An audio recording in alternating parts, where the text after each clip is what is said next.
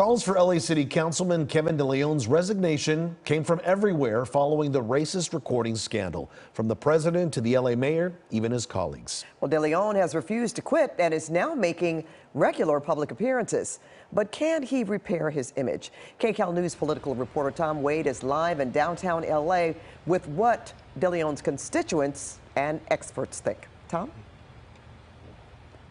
And good evening to you, Pat and Juan. Well, of course, that's a big question, right? Can De Leon repair his image?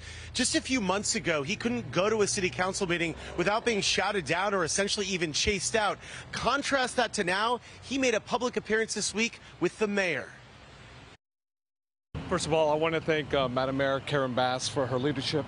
That's controversial LA City Council member Kevin De Leon on Thursday night, praising LA Mayor Karen Bass at a hastily called press conference at County USC after 3 LAPD officers were shot in De Leon's district. All 3 survived. Today has been a very busy day for LAPD. Mayor Bass stood apart from De Leon and did not appear to speak with him.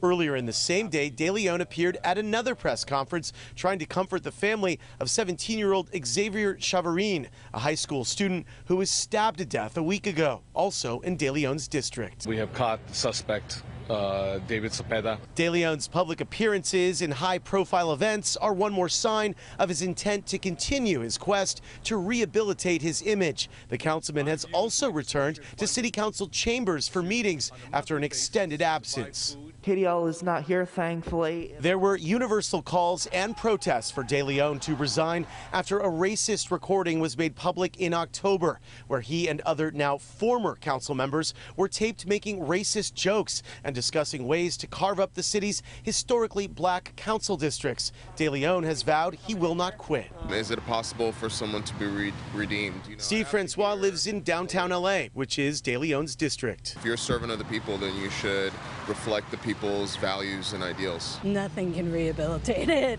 Yeah, he's just, he should have resigned with the other people based on the comments that were made. Mayor Bass's office says she maintains her position that De Leon should resign. Political experts say fixing his image will not be easy, if even possible. The old cliche, only time will tell, seems to apply.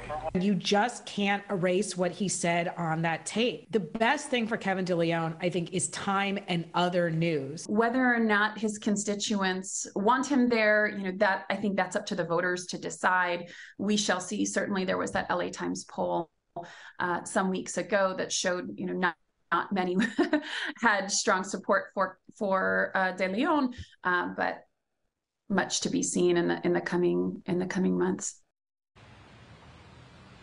Much to be seen indeed. A spokesperson for De Leon says that De Leon is out with his constituents regularly, that they are responding well to him, and he continues to engage them in nightly events. Reporting live in downtown LA, I'm Tom Wade, KCAL News.